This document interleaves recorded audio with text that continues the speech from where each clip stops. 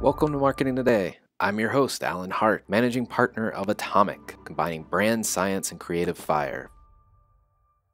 Today on the show, I've got Richard Socarides from GLG. He's the head of public affairs and marketing. We talk about his career from partner at a law firm to White House to public affairs to now running marketing for GLG. One area we go deep on is content marketing with their new video series or series of video series that they've launched over the last few months and continue to roll out over the coming year. Richard talks about the lessons they've learned as well as the things that they're still trying to figure out, like all of us. And we wrap up by talking about the future of marketing and why making sure you highlight why your brand exists to your consumers is going to be extremely important going forward. Well, Richard, welcome to the show. Thanks, Alan. I'm happy to be here. So I wanted to get started first out of the gate with GLG. What is GLG today? I know it as another name, I guess the full name, historical name, Gerson Lehrman Group, but maybe you can update us on what GLG is today. Well, great. Thanks, and thanks for having me on. And for the opportunity to talk a little bit about our company and where we're headed and where we've been. And you're right, we're about 17 or 18 years old now, and we were started as the Gerson Lehrman Group, or just Gerson Lehrman Group, really. And the early focus of the company was, well, actually, the first thing the company did was provide independent research reports to investors on investing topics. So if you were interested in like the telecommunications industry, Gerson Lehrman Group put out a booklet on trends in telecommunications. And it's an interesting story for those who are interested in these kinds of things. But the company was not very successful in selling its research reports. But the few people who took a look at them said that the independent research, the people you were speaking to develop the research reports were actually pretty interesting and leaders in their field. And they said, why don't you just connect us to those people? So we invented the business of connecting business professionals to experts directly to solve problems. And as is often the case, the things about our original business that didn't work led us in a direction into a business that was very successful. And we first worked with investors who were trying to figure out whether industries or even particular companies were a smart investment. As we did that, we kind of became GLG. That's how everybody knows us. And in fact, some people use the expression kind of like when people say Google it. Some people in business use the expression let's GLG it, which was the way actually our domain name for our website, glg.it, was born, because it's GLG it. Right. We're not an Italian company, which has led to some confusion in Europe. We do have some Italians who work here who we really enjoy, and we like a nice Italian dinner with some Chianti. But we are on the web. We're GLG it because people say like Google it, GLG it. But anyway, as the business progressed, we thought of our primary mission as learning, and that's why today we call ourselves a learning membership. But what we still do is connect business people trying to solve problems with experts who can help them solve it. And that usually happens, sometimes it happens over the phone in conversations that last around an hour. It can happen in day-long meetings and visits. It can also happen in week-long or month-long site visits, and it can happen in more kind of strategic project ways. So there's a range of offerings. We also do some market research, some surveys. We have a meetings business where we do some very bespoke roundtables with senior clients. But the core of our business is connecting professionals trying to solve strategic or operational problems with experts who can help them solve it. That's great. So now your background is quite varied. I would love for you to tell my listeners a little bit about where'd you get started and how'd you end up at GLG, and among other functions that you manage marketing. Right. Well, I tell you, I think of myself as very lucky because I've had a lot of very different, diverse kinds of jobs. But some people look at my resume and say, "Oh, this guy can't keep a job." but but I started out as a lawyer, and Oh no. Oh no. yeah, and I actually practiced law. You know, some people go to law school and never practice law. I actually practiced law and was a partner at a big law firm in New York for quite a few years, and I practiced law for a decade before going into politics. Politics had always been my passion. It was the original reason why I went to law school. But I got an opportunity in the early '90s to work for Bill Clinton when he was running for president the first time. And then when he was elected president, I moved to Washington and joined the White House staff, working on domestic policy issues, civil rights, criminal justice, education, LGBT rights. And I did that for the second decade of my career. And then when the Clinton presidency ended, rather than going back to practice law, I went into media communications marketing, and I worked for Time Warner and some of the Time Warner companies, including New Line Cinema, when it was in its heyday, when it won all those Oscars for the Lord of the Rings series. So I got to work on a winning I got to be partner in a law firm. I got to work on a winning presidential campaign, and I got to work on a winning Oscar campaign. And I did that. Those were essentially the first 30 years of the first 3 decades of my career. And then when New Line got folded into Warner Brothers and I left the movie business, I did some writing. I was doing some consulting. I was doing some commentating on TV.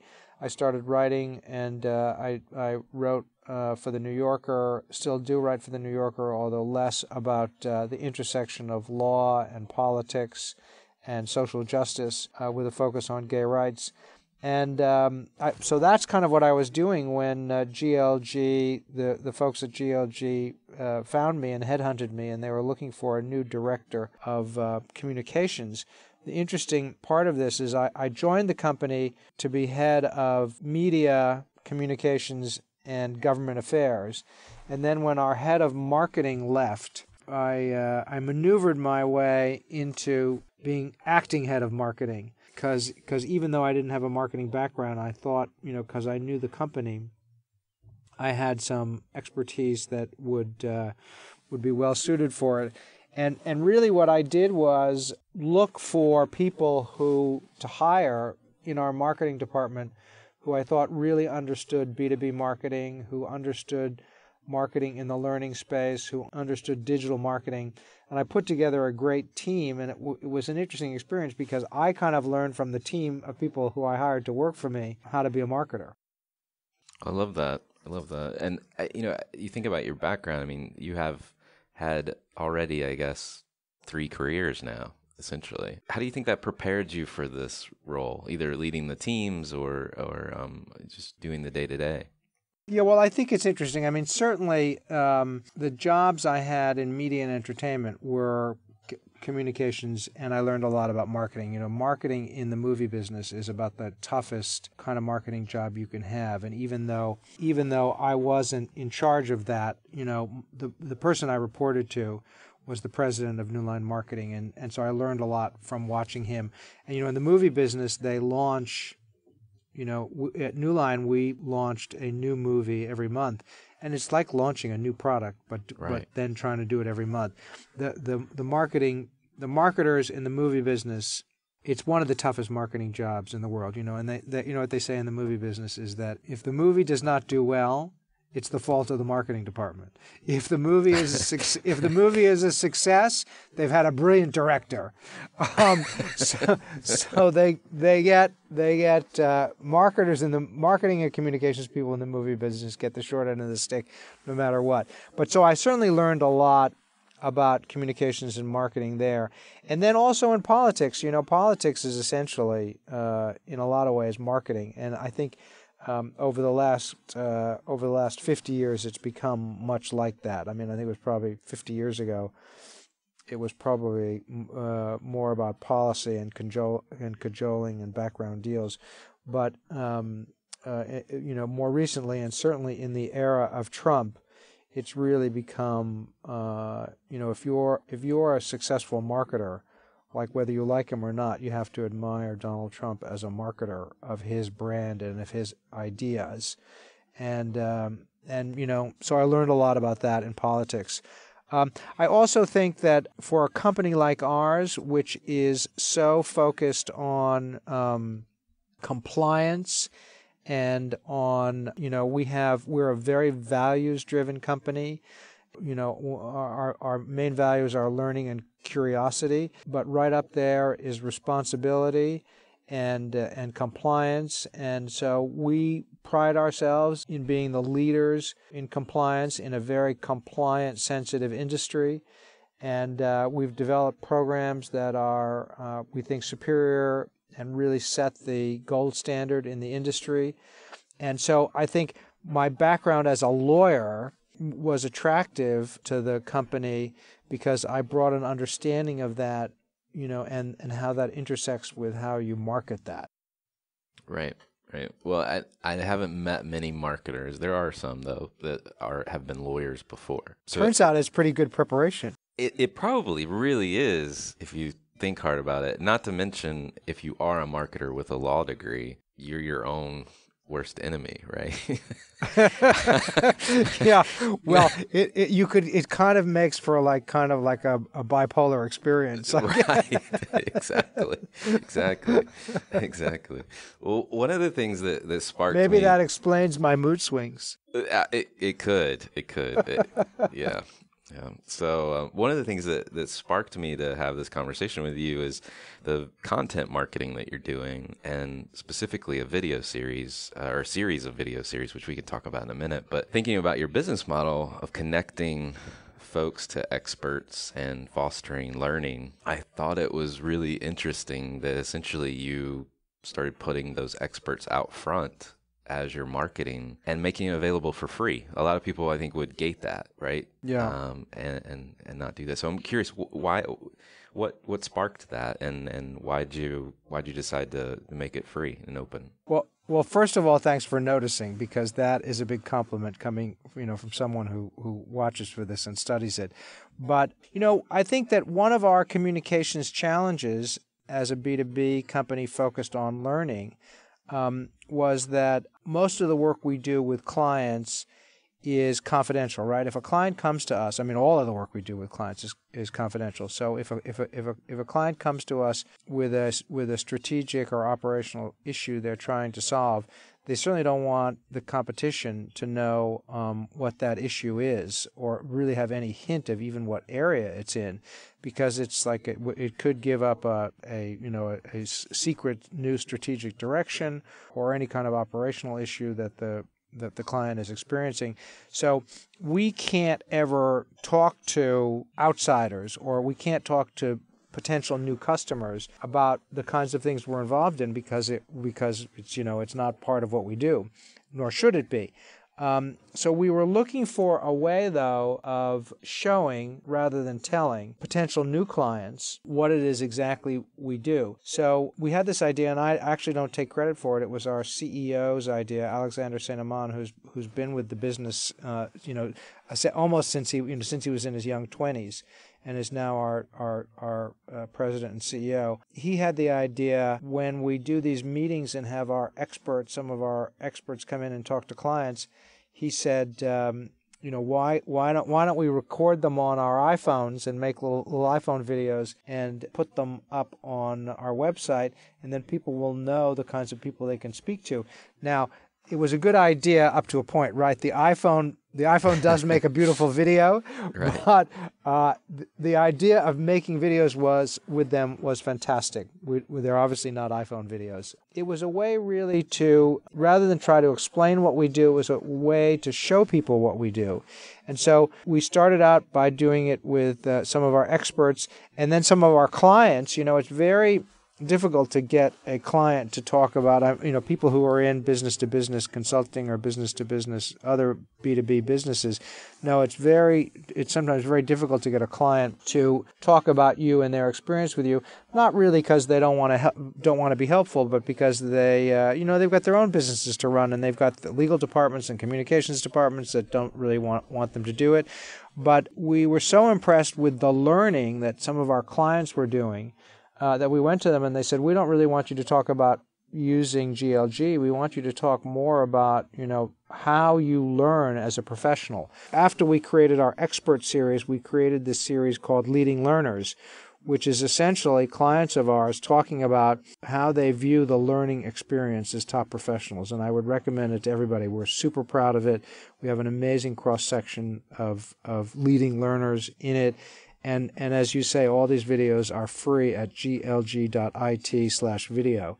And so the one thing I would say that also is an interesting point, I think maybe to some of your listeners, on how we did it is, everybody wants in the video business, right? Video is seen because now There's so much video on phones and everything. People really see video as the future of marketing. We, rather than outsource this, we were maybe made a counterintuitive decision, but rather than outsource this, we decided to build up a video capacity in-house. So we built an in-house video studio in our office in Midtown Manhattan.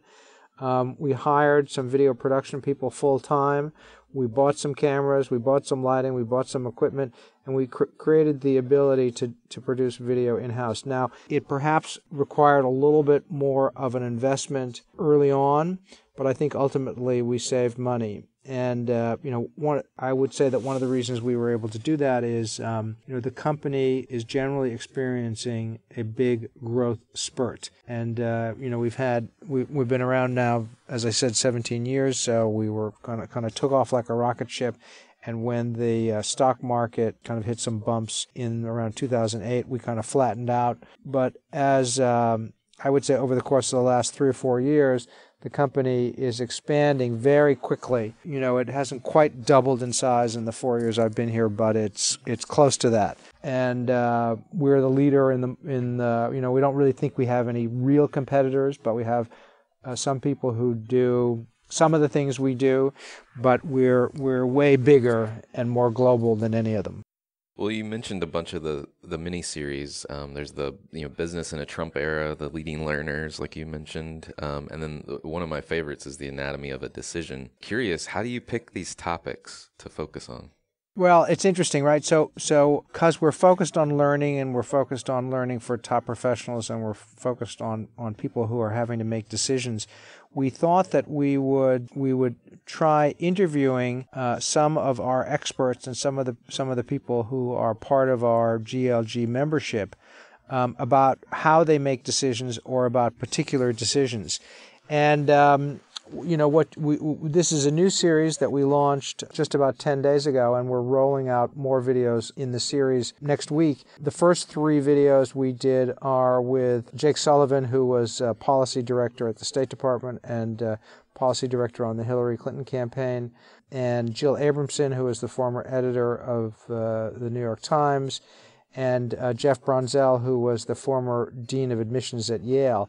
And we just picked people who we thought were making interesting decisions. So there we've got the decision to admit or not admit a candidate at an undergraduate school. We thought that was a really interesting decision. Jill Abramson talked about the decision to publish or not an article with national security implications. And Jake Sullivan talked about the delicate issues in diplomacy and how to decide whether or not to go forward with a treaty or with a negotiation with a foreign power when obviously you were getting some of what you wanted but not everything. So these are like, high stakes decisions, super high stakes decisions, where obviously you have to balance a lot of factors and where you can't be right 100% of the time, but getting it as close to right 100% of the time is very important and has a lot of consequences. So we thought, we just thought these were interesting people. We've got a bunch of these filmed that are coming up, and I would, if people are interested, I would watch our space. Well, I think it's kind of a brilliant marketing move, to be honest, to put GLG at the center of a conversation about how decisions are made, right? That's the business you're in, is helping to make more confident decisions or learn. Yeah, to and I guess those. when you I didn't answer your question, which I thought was interesting, about like why did we decide to make these free? We really think that at this point our work in this area, you do learn things we're in the learning business, and you do learn things by watching these videos, but the core of our business are these one-on-one interactions that are highly interactive, that are on demand, that the client can take in any particular direction he or she wants, obviously subject to a lot of guardrails for compliance and making sure that, confidentiality is respected and so forth. But at the core of our business are these one-to-one interactions that are driven by what the client is interested in. So these are more illustrative of the work you can do, and that's why we decided to make them free. We may decide later to charge for them. I reserve the right to do that. But right now we're excited for just making them available to everybody. Well, I'm going to start watching them all just in case you change your mind. Okay. So we talk. Video is one component in creating this content. What do your other marketing efforts look like today?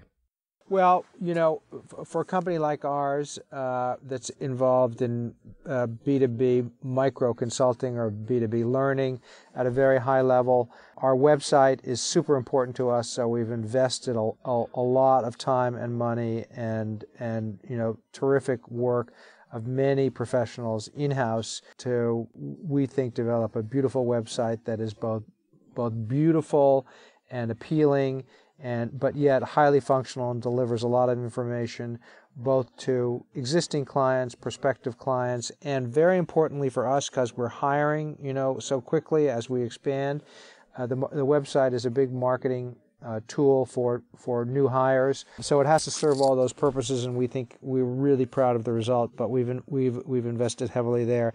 We do use LinkedIn, we use Twitter, we use Facebook, we even use Instagram. I was a big proponent of using Instagram. Some of my team members thought we're a little slow to the Instagram game. I don't know why, but we're on Instagram now for GLG Careers, and we think it's really working for us. We really like it. I think it's a beautiful brand. I think that the Instagram folks are doing a great job. I'm on Instagram a lot. I'm a little reluctant to say how much time I spend on Instagram every day. Oh, come on, go on the record. Go on the record. No, I'm not going to do it. But it's probably more time than I should. But I really think it's addictive. It's one of my favorite brands. Right.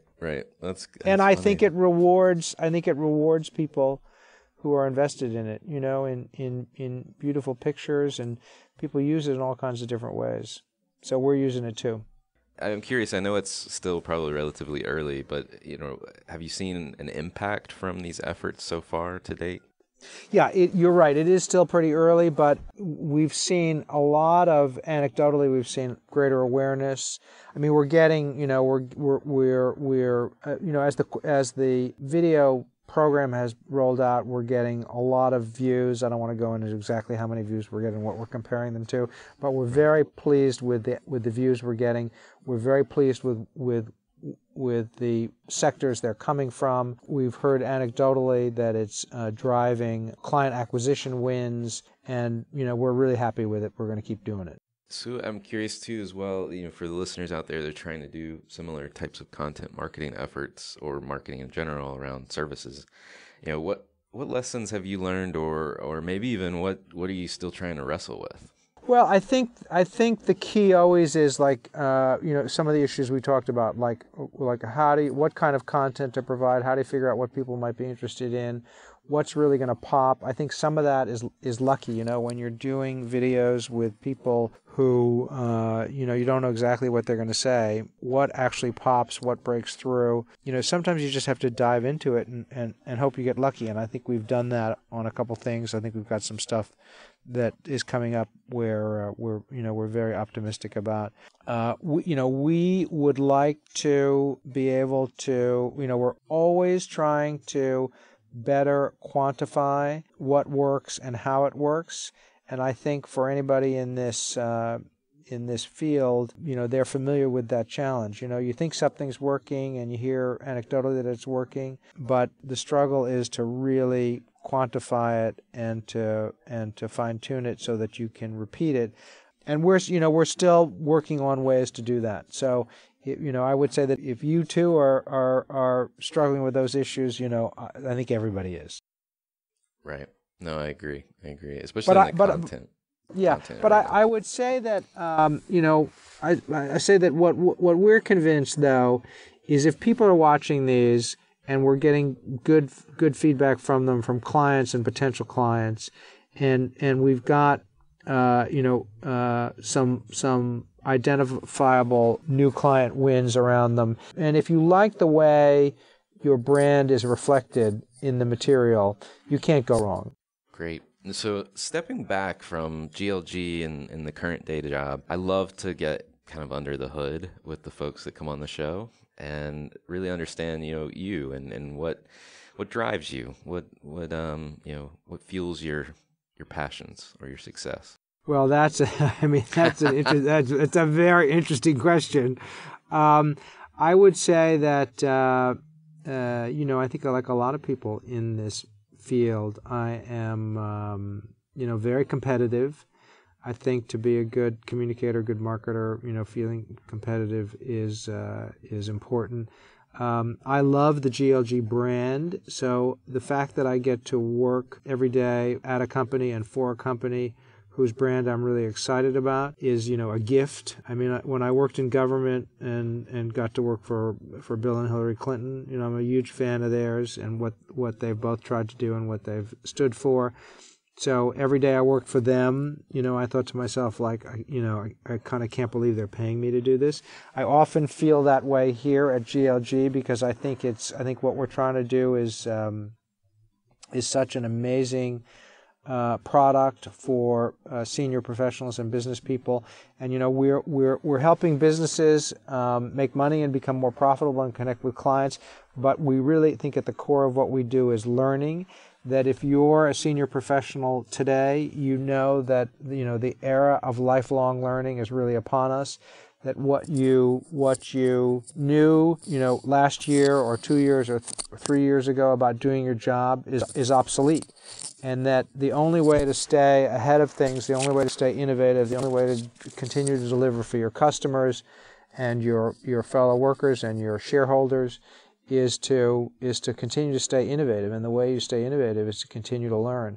And so to be in that business is very exciting and really drives me. And we have an amazing culture. So I think working in a company that has a culture that I really relate to and that I think people are happy working in is also really important. We, even though we're 17 years old, it feels like a startup. I would say we're like a mature startup. So that's exciting to me also. And I have a lot of interests. Marketing and communications for sure, but I'm still super interested in human rights, gay rights, education, stuff that fueled me when I was in the public sector. And we here at GLG we have a culture that allows people to continue to pursue that. So that's really been a big part of this for me. Well, and I know you just mentioned obviously human rights and gay rights, but also before Instagram as a brand that you like. Is there any more you want to expand on either of those brands or companies or causes you like? Yeah, listen, I think I already did my Instagram commercial, right? I don't even have stock in that company. But there, I like, in the learning space, I really like the TED brand, TED conferences. I think that they do first of all, I think that TED conferences and the fact that they're available for free, the TED Talks on the TED website, I think they do an amazing public service. They're super interesting. I like the way they're curated. Chris Anderson, who's the head of TED, has pursued a very unconventional marketing strategy. His idea was that that the brand will succeed if, the more air you give the brand and the more you make it available free to people, the bigger it will become. Now, obviously, it's very expensive to go to the main TED conference. And TED has its corporate sponsors, including GLG, because we like the brand so much. But we're a proud TED partner, and I think they've done an amazing job with their brand, and they've done it in very kind of unconventional ways. Anybody can, if you meet certain criteria, you can set up a TEDx conference just because you want to. I like the Airbnb brand right now quite a bit because I think it has a nice feel to it, and it has a social conscience. It is kind of about belonging. I like the Adidas brand. I think their stuff is very clean, very fun. I think that their stuff just looks great. I know Nike does some great stuff too. I really like the Adidas brand. I'm kind of just thinking and rolling these off as I think of them. There's a small company. There's a small European company which is a food and beverage company called Joe and the Juice. Do you know it? I don't. No. Yeah, they're just kind of coming into the U.S. market, but they have little stores with like little takeout sandwiches and juices. It's called Joe and the Juice. They've just got they're I think they're Swedish, but they're big now throughout Europe. You see them in the airports throughout Europe. They're just coming to the U.S., but they're a really fun, clean brand, extremely well marketed. They have an amazing product. I really like Joe and the Juice. Okay. And a great name. Yeah. No. Exactly. So last question. What do you see for the future of marketing? Where do you think it's going?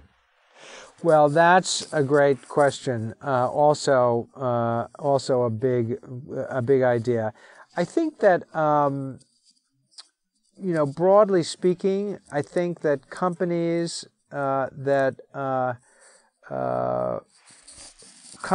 need to show consumers, whether they're business consumers or actual consumers, or B2C companies, the reason their company exists. And I mean, I don't think it always has to be like a big, social purpose reason, but I think that as marketers, we have to always think about, why does this company exist, and is it pursuing that mission in a responsible way, in a way that is respectful of other people, respectful of the planet. I think that that is what we need to ask ourselves every day. We have this big learning mission. We do a lot of work in the social impact space. We invest a lot in working with social entrepreneurs for free as part of the GLG Social Impact Program. That's a big part of our external marketing, because we want people who work with us to know that we think what we do and the service we deliver is fantastic for our clients and their businesses, and we'll make them money. But we also care about the world around us, and we care deeply about doing our business in a responsible way and in a way that will make the world a better place. And I think if marketers can do that for their brand, no matter what the brand is, they will have succeeded. Very well said. Very well said. I agree 100%. So thank you so much for coming on the show today.